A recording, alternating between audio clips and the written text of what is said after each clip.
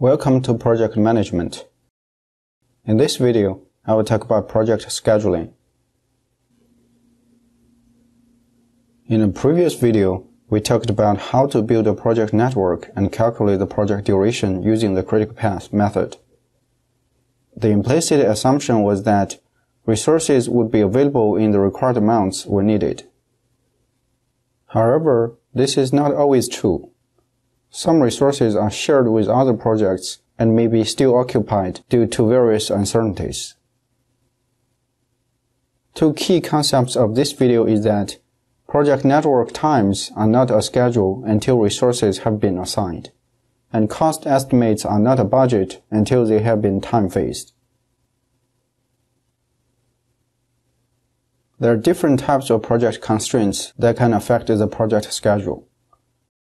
The first type is called technical or logic constraints. We have integrated such constraints when we build a project network. They are related to the networked sequence in which project activities must occur. For example, when writing a software program, 3 activities should be carried out in sequence: designing the program, coding, and testing. Another example, when building a house, 3 activities should happen in sequence: establishing the foundation, building the frame, and mounting the roof. The duration of a project may be delayed if resources are not adequate. Resource constraints can mean absence, deficiency, or shortage of people, materials, and equipment for completing project activities. For example, assume you are planning a wedding reception that includes 3 activities: making a plan, hiring a band, sending out invitations, and decorating the hall. Each activity takes 1 day. The 3 activities could be done in parallel by different people because there is no technical reason or dependency why they must happen in sequence. However, if there is only 1 person available to perform all 3 activities, the resource constraint requires the activities be performed in sequence. Clearly, the consequence is a delay and a very different set of network relationships will be created. Physical constraints can also affect the project schedule because activities may not occur in parallel or are affected by contractual or environmental conditions. Working in a mine is an example of physical constraints. Since space allows only a few people to work at the same time, all tasks have to be performed sequentially. Most of the scheduling methods available today require the project manager to classify the project as either time constraint or resource constraint. A time constraint project must be completed by an imposed date. Although the time is fixed, the resources can be flexible. Additional resources can be requested to ensure the project meets the schedule. On the other hand, a resource-constrained project has a fixed level of available resources and it cannot be exceeded. However, the time could be flexible because inadequate resources will delay the project.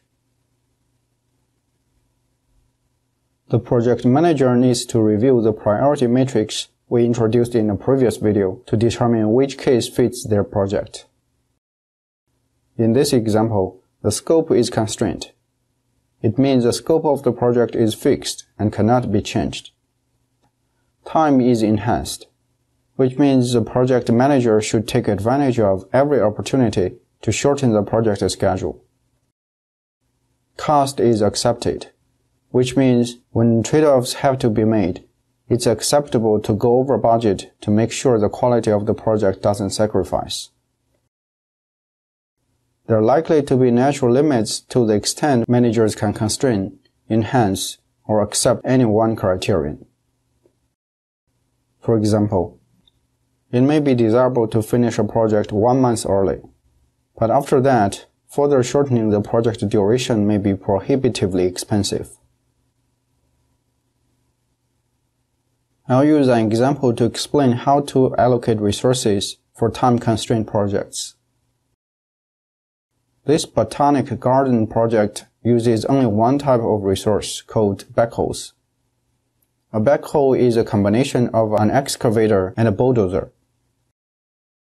The project involves 6 activities. It starts with garden design, which takes 1 week, and it doesn't need any heavy equipment yet. After the design is complete, the work on walkways, irrigation, and fence can all start. They will need 2 backhoes, 1 backhoe, and 1 backhoe respectively. They will be finished within 3 weeks. After walkways are done, we may start to work on lighting, which will need 1 backhoe and last for 3 weeks. After lighting, irrigation, and fence are all done, the final activity, planting, can start. It needs 3 backhoes and lasts for 2 weeks. Overall, the project duration is 9 weeks. This figure is the project Gantt chart. The dependencies are shown with the vertical connecting arrows. The horizontal arrows represent activity slack. This figure shows the total resource demand for each week. We can see that the resource demand goes through some ups and downs. This could be costly from an economic point of view. Because backhoes are expensive equipment, we want to utilize them as much as possible. However, between week 4 and week 6, some backhoes will be idled, and this is a huge waste of resources. Probably they cannot be used by other projects because transportation back and forth of this piece of huge and heavy equipment costs money. Let's assume this is a time-constrained project. It must be completed by week 9. We will use leveling techniques and move non-critical activities to smooth the resource demand without delaying the whole project. In order to level the demand, we can utilize the slack and delay irrigation and fence for 3 weeks. So now the number of backhoes needed from week 1 to week 3 is reduced from 4 to 2.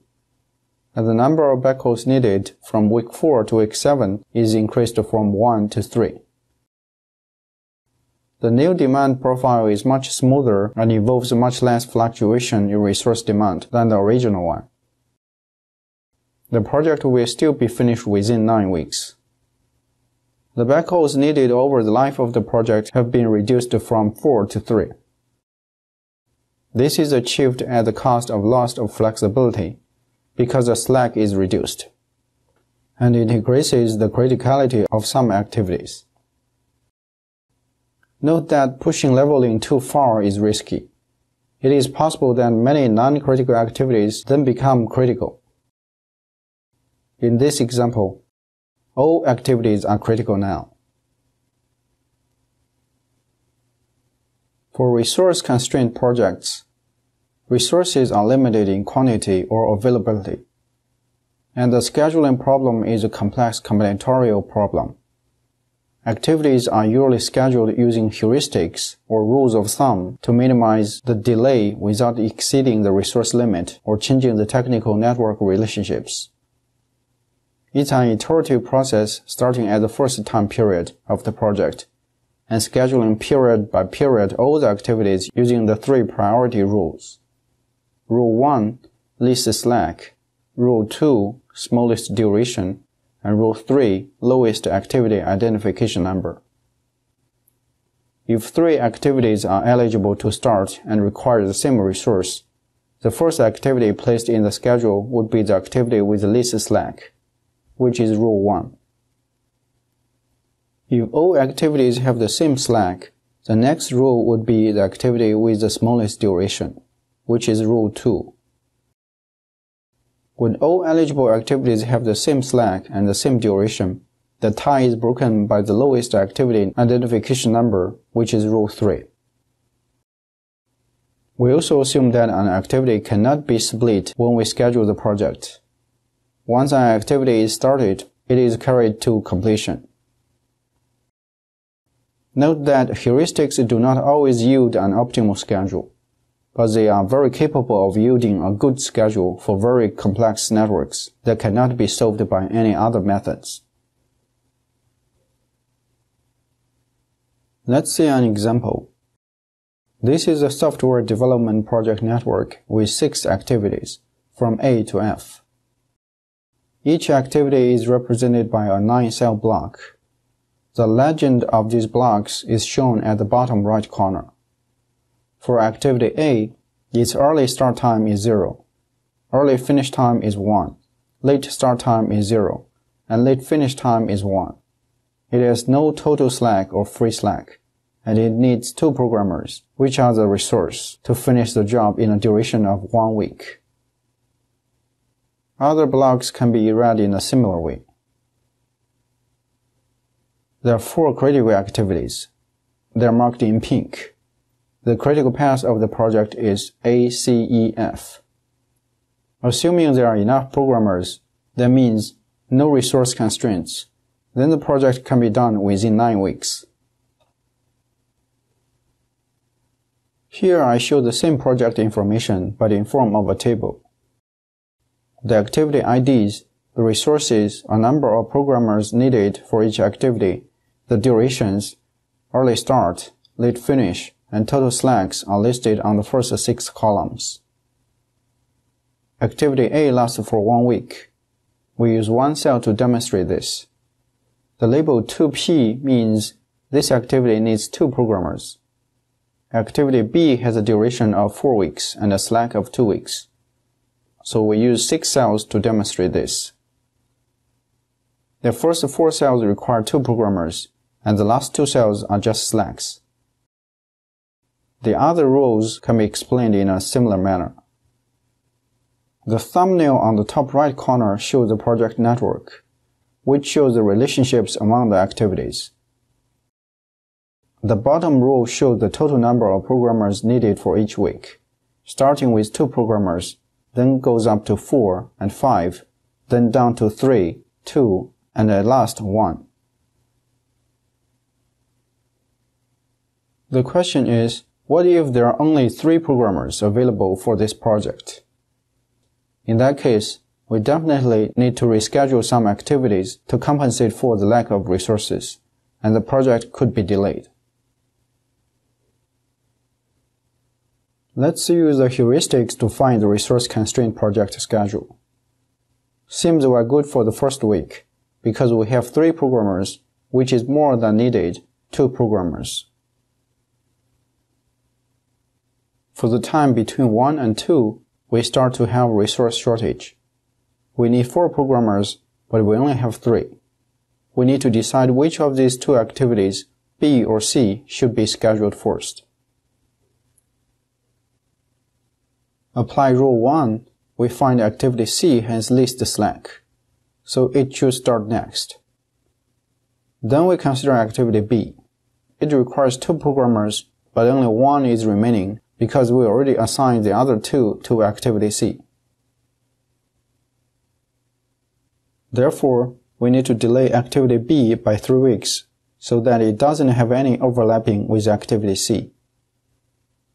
Update its early start from 1 to 4, the late finish time from 7 to 8, and the total slack is reduced from 2 to -1. In order to keep project network relationships as shown on the top right corner, we also need to delay activity F by 1 week, because activity F cannot start until activity B is finished. We need to update activity F's early start, late finish, and total slack numbers as well. After that, we recalculate the total number of programmers for each week and update the bottom row in this table. For the time between 4 and 5, we start to have resource shortage again. We need 5 programmers, but we only have 3. We need to decide which of the 3 activities, B, D, or E, should be scheduled first. Apply rule 1 again. We find activity B has least slack now, so it should start next. Then we consider activity E. It requires 2 programmers, but only 1 is remaining, so we cannot schedule it now. The next eligible activity is activity D. Since it only requires 1 programmer, we load activity D into the schedule. Therefore, we need to delay activity E by 4 weeks so that it doesn't have any overlapping with activity B. Update activity E's early start, late finish, and total slack. In order to keep project network relationships as shown on the top right corner, we also need to delay activity F by 3 weeks because activity F cannot start until activity E is finished. Then we update activity F's early start, late finish, and total slack numbers. Due to the delay of activity E, activity D will enjoy more slack. We need to update its late finish and total slack as well. After that, we will calculate the total number of programmers for each week and update the bottom row in this table. Repeat this process and check the rest of the project schedule. For the time between 8 and 9, we don't have resource shortage. So we load activity E into the schedule. Finally, for the time between 11 and 12, we don't have resource shortage. So we load activity F into the schedule. And this is the final resource-constrained project schedule, and all activities are loaded. The total number of programmers is always less than or equal to 3 at the bottom row. The project end time is pushed from week 9 to week 13. For this example, we only used least slack to schedule parallel activities when there's a shortage, and didn't use the other two rules, smallest duration and smallest ID. But you may run into cases you need to use these rules in real-world applications. This is a new project network, with updated start times, finish times, and slacks. The critical activities are marked in pink. The number of critical activities has increased from 4 to 5. Manually scheduling the resource scheduling problem using the heuristic method is easy for small projects. However, it will quickly get overwhelming and tedious for projects involving more than a dozen of activities. Fortunately, many project management software like Microsoft Project is capable of assessing and resolving complicated resource-constrained schedules using heuristics similar to what was described above. Users only need to provide relevant information, and the software will automatically find out the optimal schedule. Tutorials about how to use Microsoft Project resource leveling is available in another video playlist.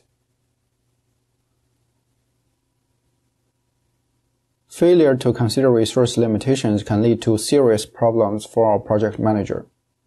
If used effectively, software can be very helpful when investigating what-if scenarios.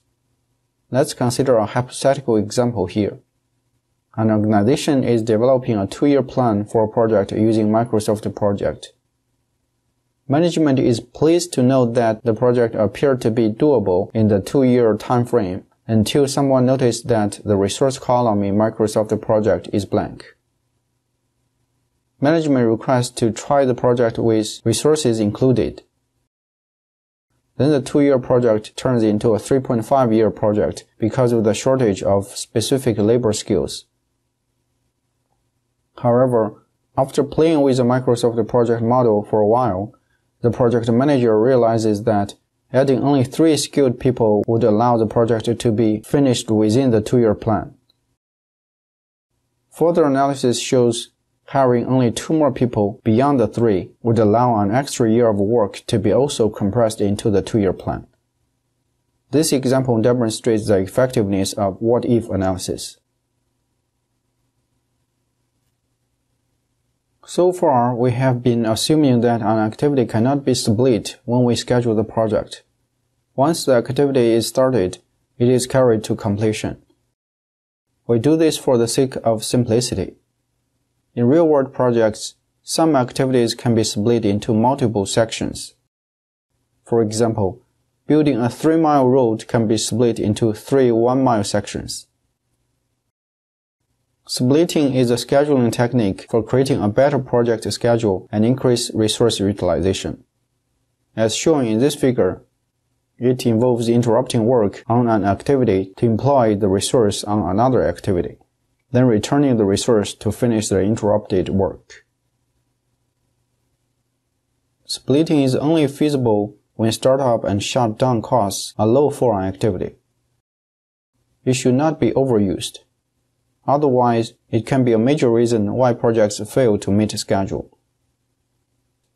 The most common error is to interrupt people work when there are high conceptual startup and shutdown costs.